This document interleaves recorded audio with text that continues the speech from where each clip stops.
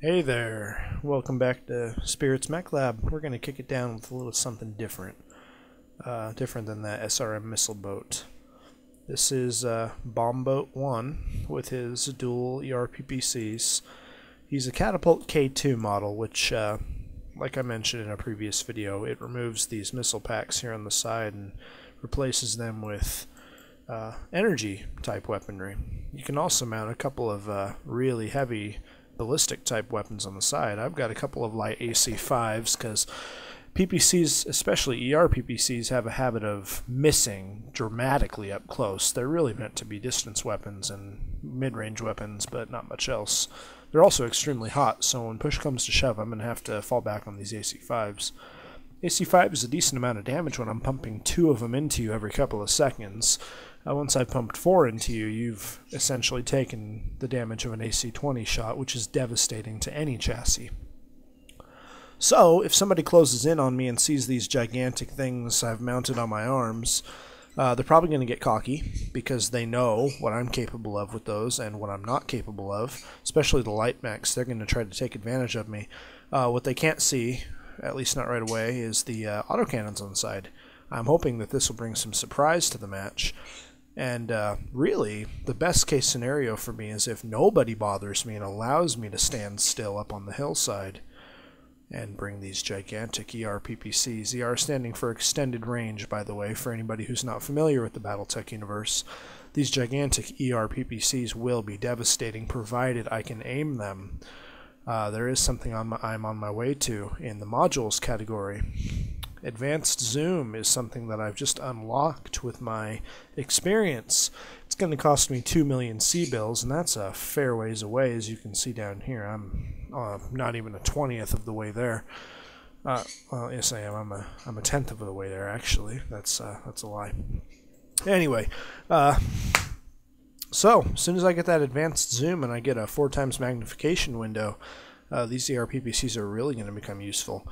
I can also switch this catapult. Losing these ERPPCs and every single heatsink I have will allow me to mount Gauss rifles on either side. Also very expensive with ammunition as well, but the range is in excess of the ERPPC, as is, well, I'd like to say the damage is as well. I could be wrong on that. But I do think the Gauss rifle does more damage than a PPC. It's also more localized, in my opinion, allowing you to strip armor off of specific parts. It doesn't create as much of a trail, allowing you to stay somewhat hidden, especially if you have terrain on your side.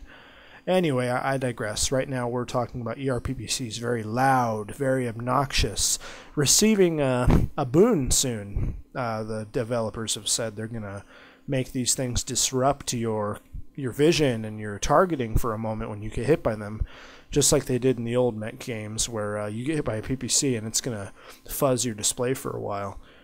They are, in fact, shooting molten rounds of pure matter at you. It would definitely disrupt anything electronic, but anyway, I'm going to go ahead and go into battle and splice it together with this video in Premiere later and show you what it's like. But for now, let me just go ahead and close this and open this. Now, in between closing fraps so it wouldn't crash to desktop and opening fraps again for this match, I've actually made a lot of changes to that mech I just showed you, sort of invalidating the use for that video.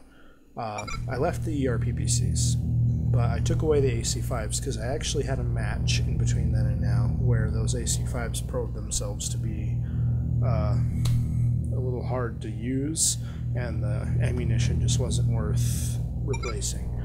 I replaced that with medium pulse lasers, added a couple heat sinks, a couple machine guns. I mean, why not? If something's right in my face, I do want to be able to try to pick away at a critical spot or something. This is a criticizable mech at this point because my heat efficiency is now even less tolerable. With these ERPPCs and now my backup system of energy-based weaponry, if I start to overheat, there is very little I can do about it. This is my basic defense system before it gets too close. Gives me a fair bit of heat on my side. So let's hope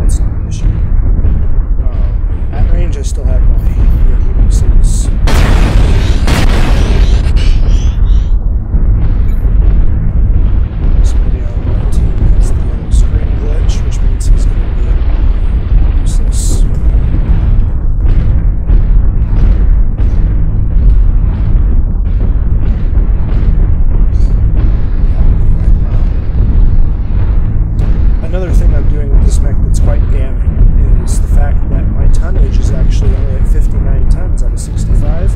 My hard points are full. I can't equip any more weapons. I have no use for any more ammo. I even shoved an anti-missile system